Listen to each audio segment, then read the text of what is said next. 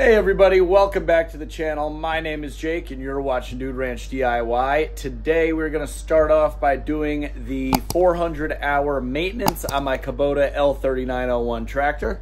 As you can see right here, I have pretty much everything we're going to need.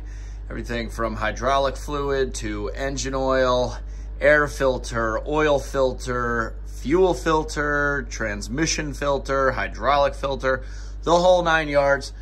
So I'm quickly going to do that, and then hopefully we will have some time and we might be playing around with a little cedar log for a special little project. Okay, so as you can see here, I have this handy checklist printed out and laminated with all the service intervals and everything that we need to do. So we are going to be going down this 400 column and doing all these big ticket items listed with the star, including the engine oil filter, water separator cleaning, the transmission oil filter, and so on and so forth. So I have the tractor warming up outside over here. Yesterday it was like 60 degrees. Today it barely broke, freezing, and we had snow showers. So go figure. I guess we got a couple more days of winter before we can get to that spring right around the corner. All right, guys, so here's everything that we're gonna need. As you can see, I like to label all the filters before I put them on with the date and how many hours are on the tractor. Now we're doing the 400-hour service just because it's right before spring and the busy season, so I have time to do it, and I work the tractor hard enough, so I'm doing it. You can see a little bit like under 40 hours soon, or early, but you know, that's all right. So we got the engine oil filter, trans oil, fuel filter, and hydro. And then we have the air filter element right here. So let's get to work.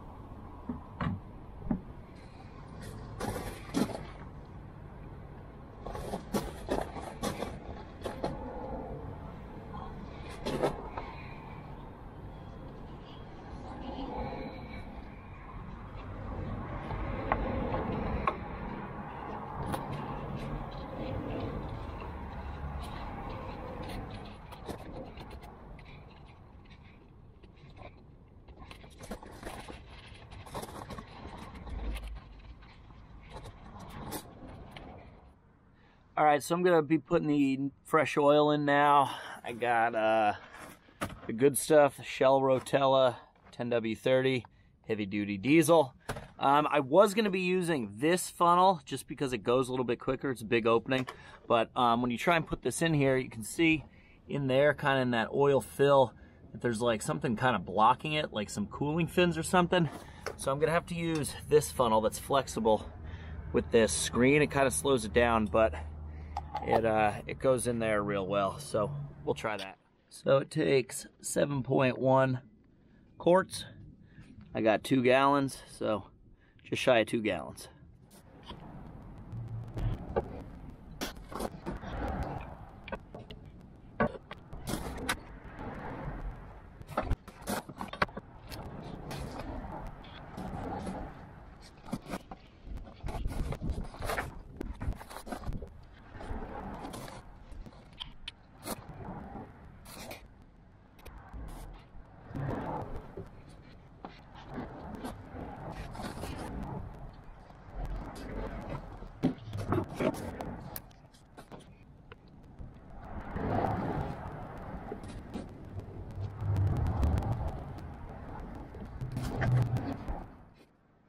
Says it takes 7.1 quarts, so there we put in 7 quarts. Let's check the dipstick over here. Dipstick on these is in a funny spot. It's over here on the left side, and you can barely see it.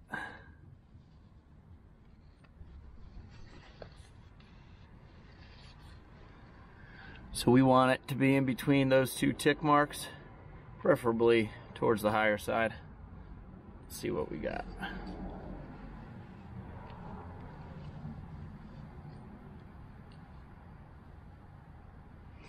So we are right at, actually just a little bit above the level, which is perfect because that's a brand new oil filter, so it's going to eat some up.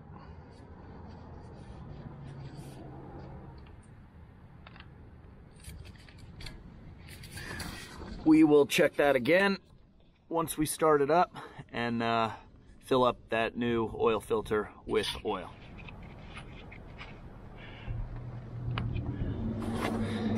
Let's start her back up now that she's all buttoned up, and let her warm back up, and we'll see where our oil level's at.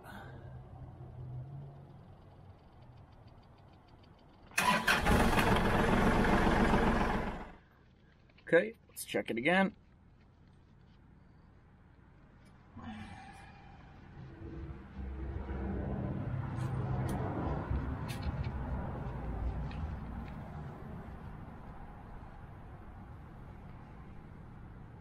Yep, right at that high level mark, so we're good to go.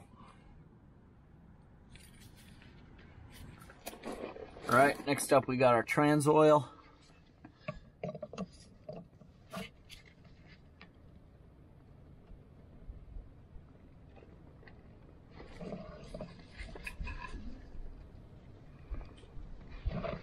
I do have my drip pan down below, you just can't see it.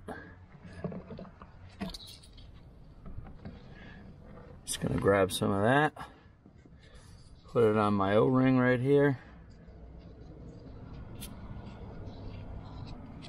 Make for a smooth switch.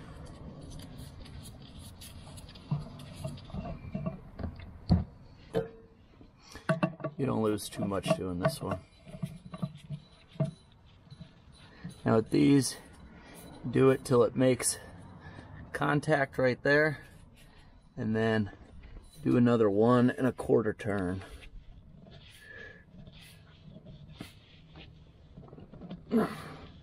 Or a 1/4 turn, sorry. Okay. And that's that. And it just so happens my markings are right where I can read them. Okay, next we're going to do the main hydraulic filter, which is right here on the right side of the tractor underneath the floorboard. I'm going to show you a little trick. You can lose quite a bit of fluid coming out of that one. So if you come back here to the oil fill, pop the cap, And then I'm going to show you a little trick how you can potentially not lose quite as much fluid. So by taking your standard run-of-the-mill shop vac, just so happens that most of these hoses and everything fit right over that, actually pretty snug. So if you put that on there like that and turn on the shop vac, create some suction while you are swapping out this filter, you don't lose quite as much fluid. So here we go.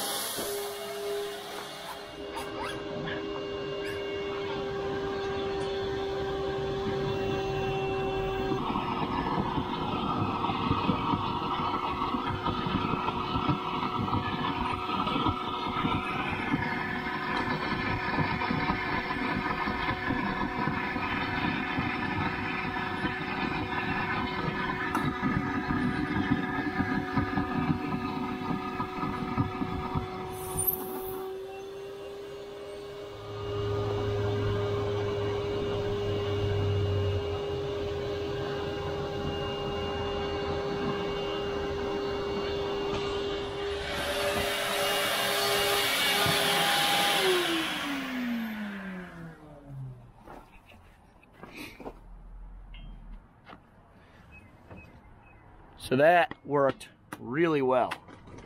Last time I did this, I had hydraulic fluid dumping out everywhere, lost well over a gallon. You can see these hydraulic fluids or filters take quite a beating when they come off. This one might have been over tightened, but it says right on there, do it hand tight and then another 2/3 of a turn. So that's what I did here. So hopefully next time when I'm at 800 hours, this thing should come off a little bit easier, but not much fluid lost at all. I don't know if you were able to hear, but you could kind of hear the fluid in there, kind of like gurgling around from the vacuum. So that definitely helped quite a bit. All right, we just lost a little bit of fluid, hydraulic fluid that is, when we did that last filter there. So I'm just gonna do a quick check on it and also clean up around here.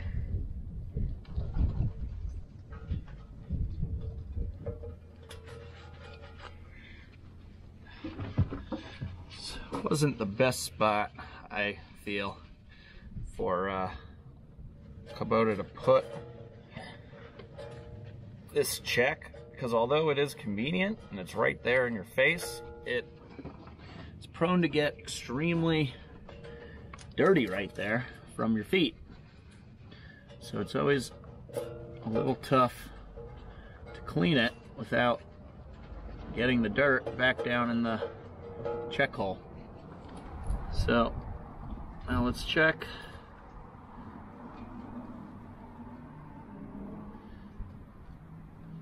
I don't know if you could see, but we are still well within our limits, so I can start up the machine and we can see how much fluid goes into that filter and if it drops down any, but I'm gonna check it one more time. Yeah, we're still above, just slightly above the full mark there. So I think we should be good. Okay, just let it run for a minute. Let's recheck our level.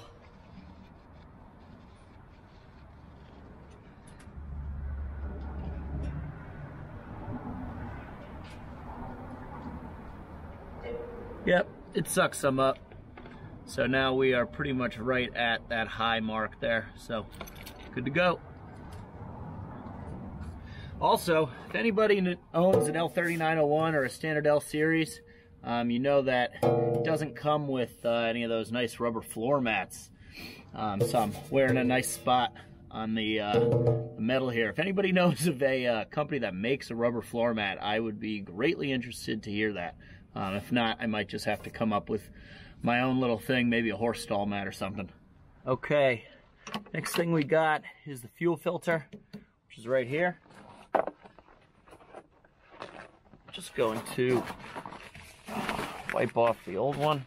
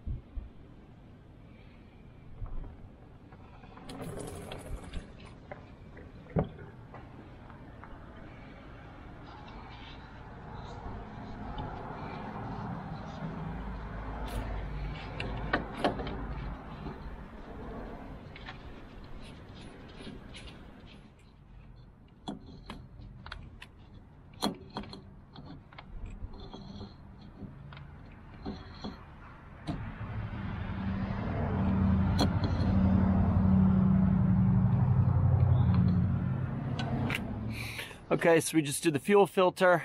Now, because we just introduced air into the fuel system, we have to bleed the fuel system, which involves loosening up this screw, filling up the gas tank completely, and then cycling the key on and off just to purge the air out of the system. Just so happens that the tractor's at like a quarter tank. It's 3/4 empty. I have 10 gallons of diesel fuel in cans in the back of the truck, so that works out perfect. I'm gonna fill her up, and then I will loosen up the screw and show you how to bleed the system quick.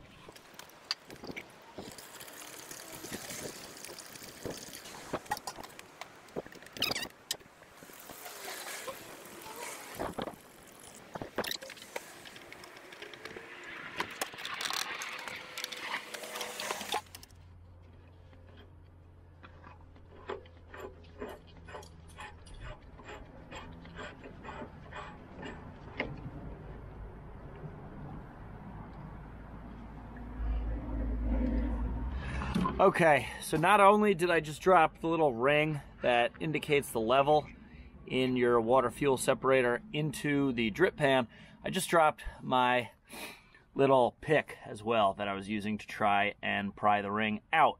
So now I have to drain the oil pan into containers to be able to get the two missing pieces out of there. So definitely don't do that. Okay guys, so like I just said, I dropped that little O-ring and the little pick down into the oil, catch pan. So, of course that happened. Now, my two buckets that I have, which I don't really care which one I use, but I'd like to use one of them to dump all the oil into, they are stuck. I cannot get them undone. You know, somebody once said the two greatest forces in the world are duct tape and stuck 5-gallon buckets, but I have a trick for that. So, one, turn on your air compressor. Once your air compressor has a little bit of pressure, take your gun and watch this.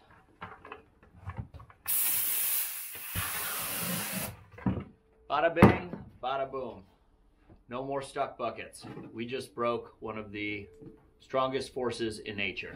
A little bit of hot air. All right, let's go find our tools. All right, I'm just gonna wipe this up quickly so that I don't spill this slop all over the place.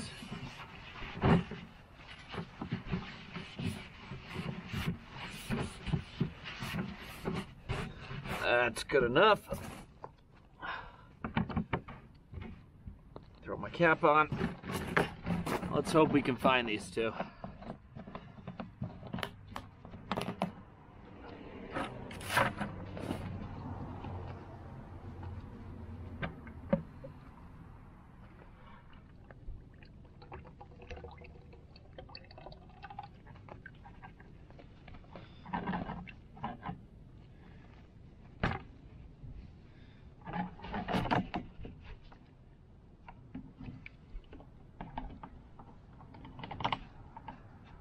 Well, there's my pick.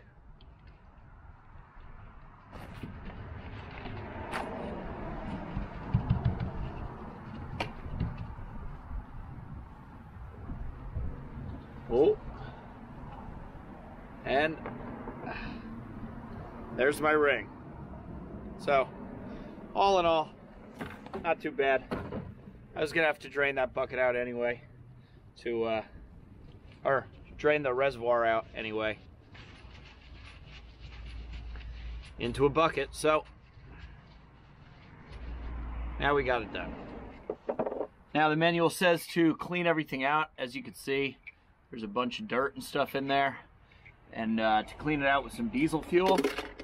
So here's my element. Got it all in an old coffee mug, coffee container, jug, whatever.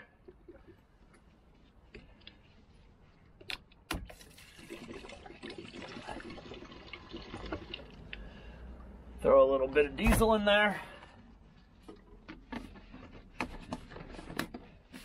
And give that a good shake.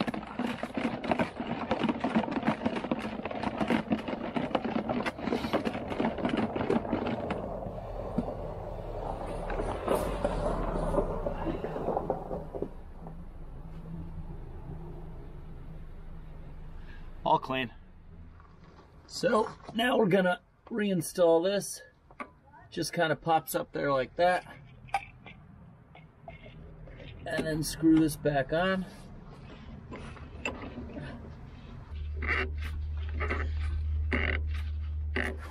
Okay, so now that that's all back on, the fuel system is full. As you saw, we're going to turn back on the fuel valve, which on is in the down position.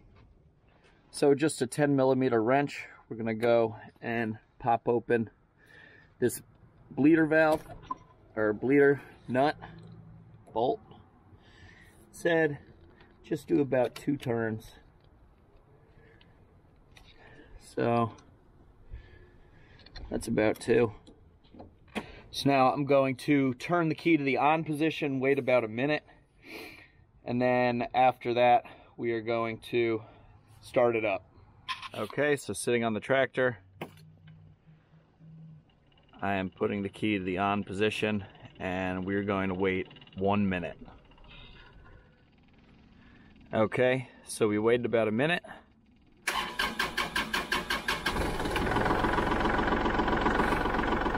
And there we go. It said to let it run for a little bit and then raise the idle up to force any remaining air out of the system. So we will do that. I forgot to mention the step that after you have the key in the on position for 60 seconds, you retighten back up this 10mm bolt, the little breather bolt, and then you continue to start the motor up. So now that it's been running for a little bit, we're gonna rev it up. Just to force out any remaining air in the system. Okay, the last and final thing we're gonna be doing today is replacing the air filter, which is probably the easiest one to do. Pop that cap off. Old filter, new filter.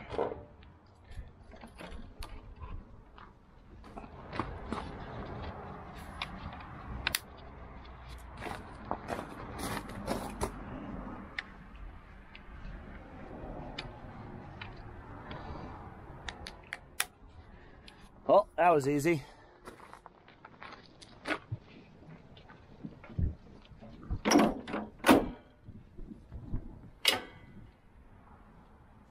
Well guys, that's gonna wrap up this video here. It's getting pretty cold, the sun's going down, but we got the 400-hour service done a little bit early on the Kubota L3901 here, but we got the all the filters changed and the oil changed and everything, so we are in good shape heading into the spring and summer. The next time we have to do a major service will be in another 400 hours, so we got plenty of time until that happens.